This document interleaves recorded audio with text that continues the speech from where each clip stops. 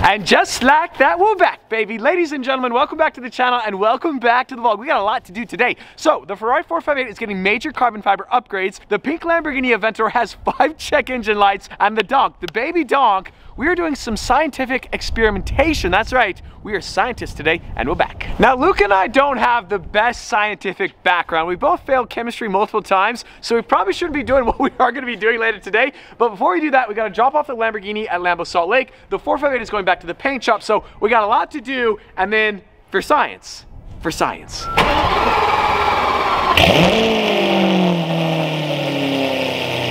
It's hard to even describe how many check engine lights are going on this car. Like all this stuff on the right side, I don't even know what any of that is. We have the standard check engine light, the airbag light there on the left side. Also, I'm wearing my blue jacket, so the white interior is soon gonna have a blue hue. Also, yes, the reflections off that white dash are quite interesting to say the very least. So Luke is driving the 458. We're gonna convoy off to Lambo Salt Lake, drop off the pink car, and then head on home. The purple in the sun looks so crazy.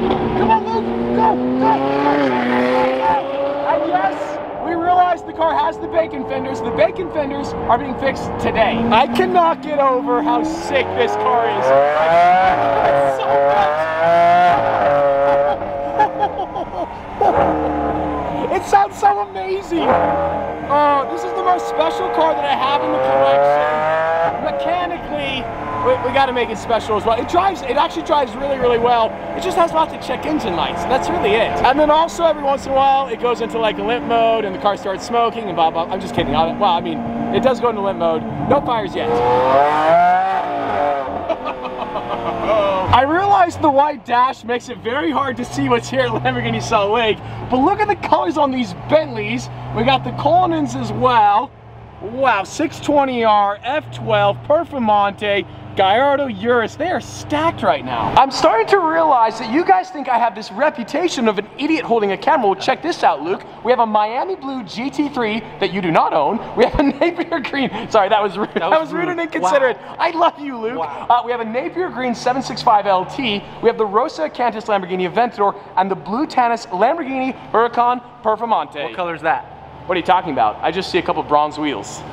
Okay, I mean, what? We're getting hardcore flexed on right now. All these T-Rexes, this satin red one is really cool. This car sounds so good too. This car is so underrated, and cars aren't gonna sound like this for long. Are you alright? I'm fine. Are you okay? You're doing great. Jeez, bro. I can barely even see ya. Now, maybe the best part about when my cars break, it opens up a new spot in the garage. I told Lamborghini of Salt Lake, keep the car for as long as you want. So Aventador has been dropped off, so now we move on to 458. We got a bunch of carbon fiber accessories. Now also, we're still rocking the positive offset. My Vorsteiner wheels are gonna be here soon. And when I say soon, very soon. Also, this little gap right here, we're getting that fixed too. I also have to give a quick shout out to my boy Zane, who gave me the Ram bar off his old TRX. We're gonna get that installed very soon. And then the baby Countach. Here's what I'm thinking. My Countach in Florida is white on white. I think the baby Countach should match. White exterior, white interior, white wheels, right? I'm pretty sure we have to. Oscar! Hey, Floofy, we missed you. Where have you been, dude? Yeah, we missed you. You are so floofy. Now, I do have to apologize for the mess in the house real quickly. We have a lot of car parts everywhere, but yesterday I was vacuuming, so, you know, so we have one hood right here, and we have another hood right here. One of these is for the 458, but I'm not sure which one. Also, we have the carbon fiber Vorsteiner kit in the guest bedroom. Off camera, we just had Wendy's. We got a suck in the gut. It was so good though.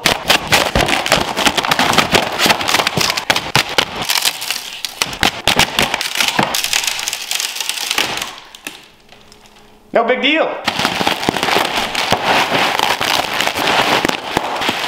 Oh, yes. The carbon fiber on this hood looks absolutely gorgeous, just glistening here in the sun. So this is a replica 458 Speciale hood, not a Speciale, a Speciale. An Italian friend once told me that. You got all the vents right here. So step one, we got to remove the factory hood. That's going to go on the wall in the future, and then we reinstall the carbon fiber hood. Now theoretically, that should take 2 minutes. Boom, easy. And of course, the $1 million question, can Dumb and Dumber install a carbon fiber hood? Absolutely, that looks so sick. The fitment is absolute perfection. The weave on this carbon fiber looks so good as well. But the million-dollar question, do we leave it exposed or do we paint it? The problem is, we gotta decide right now. Paint it. Yes, sir, we're painting it. I'm not gonna say that the Ferrari feels fast, but it feels faster because we had a carbon fiber hood. We're saving weight, and Luke is also not in the passenger seat, so that's like 175 pounds. It sounds so good. I love this car. They truly don't make them like they used to. 9,000 RPMs. Oh my gosh. Cars just don't sound like this anymore. That's what's so special about that Z06 Corvette and the 458 naturally aspirated. You can't beat it. Let her ride, let her ride. Go. Oh, go. We got him. We got him. I mean, I guess not the biggest surprise in the world, but that T-Rex looks sick on the road. So we've run into an unforeseen sequence in the vlog. For some reason, the inner door handle is broken. I can't actually get out of the car. Could you get my door? Oh, is that possible? Could you help me out? What a good guy. He has no idea what's about to happen to him. Oh, wait, no, get your own door. Hey, I can get my own door, I'm fine. I'm a terrible person, I apologize. I still cannot get over this Viola Parsippany in the sun. All that glass is absolutely crazy, and this carbon fiber looks so good. Honestly, this is one of my favorite cars. We have not given it enough justice, how sick this thing is. It sounds incredible, it handles like a go-kart, and it looks ridiculously cool, especially even positive offset, it looks amazing. Just wait until we get the wheels, then it's gonna look even better. Wow, so we're dropping it off for probably like a week or so. Goodness. It's truly hard to express how fantastic this is. We're getting all this free parking, like this is the parking solution. Also, that Defender is sick. Today has just been all logistical nonsense. Well, the real fun is about to begin. We're headed off to the warehouse for some scientific experimentation. When I look at my life and I think about the most important things I've ever done, legacy kind of things, this is upper echelon, boys. This is gonna be revolutionary. This car is so sketchy. It's a legit death trap. I know a lot of you guys hate the donk. A lot of you guys love the donk. There's something endearing about the donk. What is Stefan doing this thing? It smells disgusting. Oh, my hot dog. Oh. That's what it is. A stale hot dog will do the trick. Will she start up? I think she will. Oh, reliable. If I could turn the key, I would, but I can't. I can't multitask. She's dead. She's completely dead, bro. Close. Blew my hot dog, dude. That's disgusting. Yeah, I'm gonna throw it away. My friends are gross. It's crazy to think about the stories this old Buick Roadmaster could tell us. She is 30 years old. She's been running on that 5W30, the good stuff. But you know what? It's a special time for her. I think she needs to run on Prime. Yeah, Prime hydration. So, we've heard all the stories about the Tropical Punch. Can you run an engine on it, though? Oh, that is dark. Wow. It's kind of sort of a representation of lost dreams and unfulfilled potential until this moment where the donk lives out its greatest moment. Well, she's dry as a bone, completely out of oil. That was way too easy.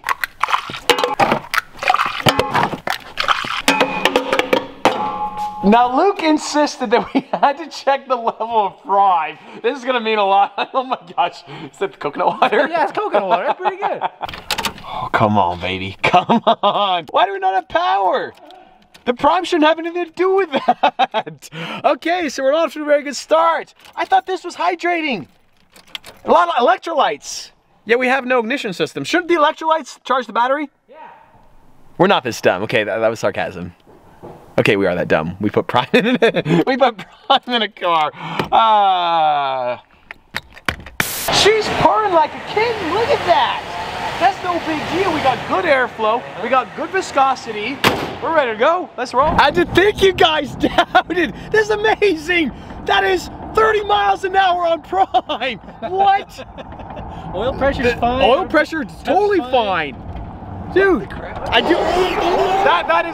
That is still a problem. The door's not been fixed, but the car is running buttery smooth, like no big deal. It's amazing when people see this car, they just have a tendency to move the opposite direction, grab their wife, grab their children, and run. This car is truly a menace to society. So yeah, but we're good to go. Literally nothing is happening. Absolutely nothing. I was expecting the car to catch on fire, but at prime, it's hydrating. We have been driving for 30 minutes and nothing has happened. Oil pressure is great, engine temperature is great, like it's incredible. Like forget motor oil, just put prime in, it's totally fine. It's a cheaper alternative too because what, prime's like what, $2 for 17 ounces? Oil, it's like $6 for 17 ounces. Obviously I made up those numbers. It's kind of like air conditioning when it opens up though. Really nice breeze. This is absurd. I'm holding it down at 4,000 RPMs and nothing, it sounds incredible too. Like what? This was not supposed to happen. This prime is incredible. Not only is it hydrating, not only does it have 10% coconut oil, but you can also use it to run your engine. Incredible. Like, literally, this thing is unbreakable. This whole video is to get rid of the donk. The donk won't die. Donk can't die. Even prime can't kill the donk. I do love this donk, but we really need to get rid of it. Wow. The car just died. It just died. The car just... Oh, we got smoke. We got smoke. Oh, we got smoke. We got smoke. Where's that fire extinguisher, Luke? I don't know where Luke put the fire extinguisher. Do you got the fire? Oh, you got it. We got smoke. Don't burn your hands. Oh, you know what I think that is? I think we were careless when we were pouring the prime in, and I think it's just burning off right now. Oh, that's coming from the radiator. Oh, that's from all sorts of... That's probably because we were revving it at 5,000 RPMs. But prime is totally fine. The coolant... Oh, look at that. Oh. It's all overflowing. That's prime right there, baby. That is prime. Luke tried getting this baby started. You just got to give her some tender love and care. It's no big deal. Come on, baby, come on. No. Really? Oh, red. Come on. I like this donk. Moment of silence for the donk. For whatever reason, I just had like this vision in my mind of the car like blowing up or catching on fire or something crazy happening, but it was quite anticlimactic. The baby donk, at least the motor of the 5.7 liter V8 is dead. Now we have a paperweight sitting in the warehouse taking up space, and I don't know what to do with it. We don't have a title, we can't register, we got a blown motor, so I think we need to like, I don't know. And on that bombshell, today's video is over. And when I say 2 minutes, we do have dumber and we have dumb right here. There's just a couple balls, a couple struts. It should be. Who you calling dumb, pal? Who called? Why are you so good at cross-eyed? I don't want to just do it. That's a skill. I look at your white forehead. This is stupid. This is a dumb take. I don't like this take at all.